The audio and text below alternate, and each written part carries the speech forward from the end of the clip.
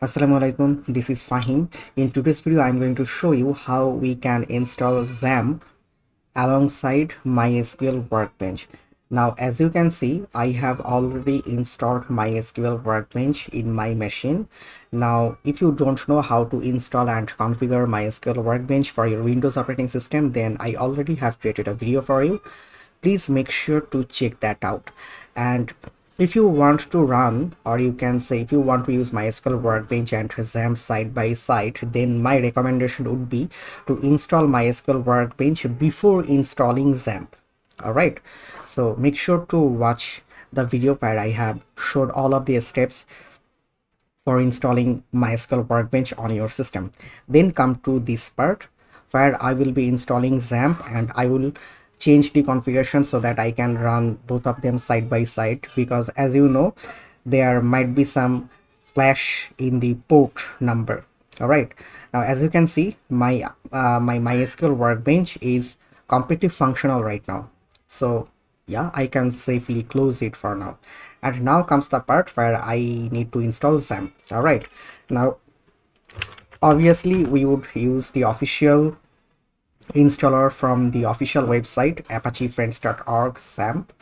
Simply go there and choose the latest version for Windows. Like for me, this would be XAMPP for Windows, and here you go. All right, now I'm not sure why they are providing me an HTML file instead of an exe file, but I can simply click here and I can download the latest version from the SourceForge.net also. All right, so that will work. Yeah, this has provided me with the latest installer executable file, so I can simply download it. But I'm not gonna download this file again because I have already downloaded the file, so I'm simply going there. All right, now I have successfully downloaded the installer file, and this is the installer file. So what I would need to do, I need to simply double click here. This is the installation window from XAMPP, and here they are giving me a prompt. It seems you have an antivirus running. Yes, that is the case. In some cases, this may slow down or interfere the installation of the software. Please visit the following link to learn more about this. All right, continue with installation. I don't need to worry about that because I'm gonna change some settings later anyway, so I can simply click yes. And another warning again, I don't necessarily need to worry about that because I'm gonna tweak some settings anyway, so simply you can follow me. So click OK, and then this is the setup window. Simply click next. I don't need to worry about any of this here. Simply click next, next, next, and next. So give it some time to unpack all the files and install them. And if I'm not mistaken, they also download some file directly from the internet, so make sure that you have a stable internet connection. All right, it might take some time depending on your system configuration and internet speed, so I'm gonna fast forward this from now. All right, now it has successfully installed the XAMPP control panel. So they are prompting us whether we really want to start the XAMPP control panel right now, but I don't think that's a good idea because I want to tweak some settings first. So what I'm gonna do, I'm gonna simply uncheck this box and simply click finish. And then comes the important part, tweaking the changes. All right, so simply go to C drive, and here I need to go to this XAMPP folder where I have installed XAMPP. So here I have to scroll down until I get the XAMPP control.exe. Simply click here and go to properties. From here, go to compatibility and make sure to select, or you can say make sure to check this box, run this program as an administrator. Then click apply and OK. That's it. Now I can simply open XAMPP from anywhere I want. Let's say I am pinning it to my start button, sorry, start menu. And if I simply click here, it will prompt me whether I really want to allow this app to make changes. Obviously, you can select yes if you have downloaded the official version from the official website. All right. Now, yes, you can see this type of things, problem detected. This is obvious because port 3306 is already getting used by my another client, that is MySQL Workbench, and that's why I told you that I need to tweak some settings first. All right, let me show you how I can do that. So first of all, let's go to Apache config and php myadmin config.inc.php, and here I need to change the port number. So let's say where I need to do that. Let's say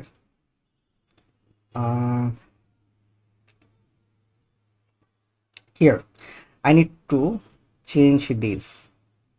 All right, I need to change this from here to something like localhost and a new port. Let's say I want the new port to be something like 5396, but you can give any other port number which you don't normally use in any other application, or which is not getting used by other application you are using in your PC. Let's say I can also give 5211 or 5222, whatever. Let's say I'm gonna go with 5222. All right, 5222. Let me copy it because I'm gonna need it. All right. Okay, now I can simply save it and close it, and then go to MySQL config my.ini. Now I need to change something here as well. You see the port number 3306, I need to delete it and paste the earlier port number which I have used earlier, 5222.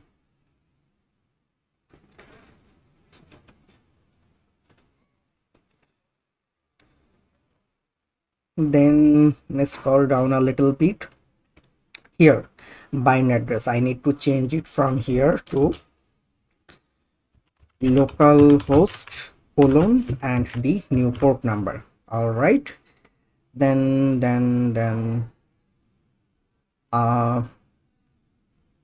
I think that's it.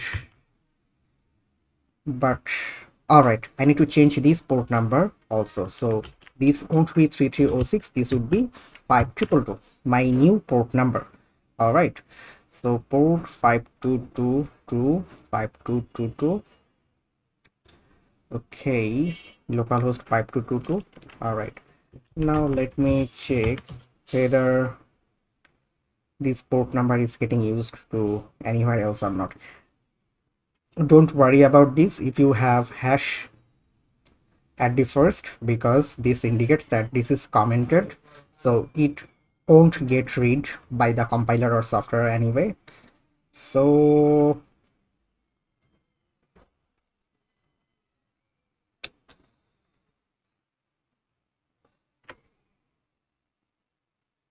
all right, change master to master host. All right, let me simply check something to port. Let me simply change the master port to this, and then all right, I guess this is it. I can simply save this and close this file, and now I need to go to config. From here I need to go to service and port settings. From here I need to go to MySQL and change this main port from 3306 to 5222 and click on save. Now let me quit this control panel and reopen it. All right, running with administrator rights, which is good. Checking off our prerequisite, all prerequisite founds. No errors are there. Cool. Now let me simply start the Apache server. It's running, no error there. And now the part. Now let me simply start the MySQL server. Start. All right. MySQL shut down unexpectedly. Blocked ports. Okay.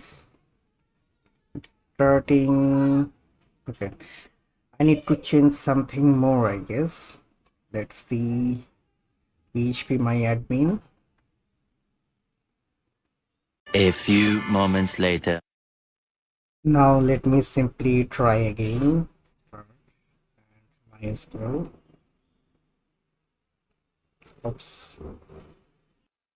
Well, as that didn't work, now let me simply try to troubleshoot the error. So I can simply go to logs and MySQL error log. Let's see what exactly went wrong. Unknown variable master port 5222. Alright, so let me troubleshoot this. I can simply go to the config of MySQL, my.ini, and from here I need to find that line.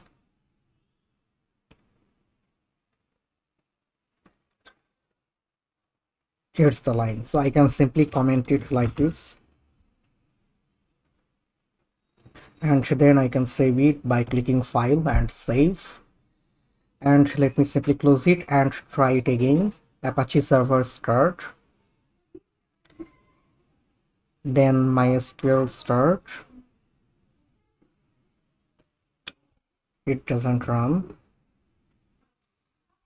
Well, now let me try it again. So I can go to the configuration file of MySQL, my.ini, and now let me do something like, all right, I can simply comment this line bind address. So I can simply add a hash here, and I can simply save this file and close this. And now let's start running Apache. Cool. And MySQL. And if I simply click admin, voila, here you go, it's working. So my XAMPP is working, and also my MySQL Workbench is working side by side. So that's how you can use MySQL Workbench and XAMPP side by side by tweaking the changes. So yeah, you have already seen that what change I have made and which went wrong, but I won't delete any of them because you can also check the video and you can learn from my mistakes. So that's it. Thank you everyone. I will see you in another video. Till then, take care.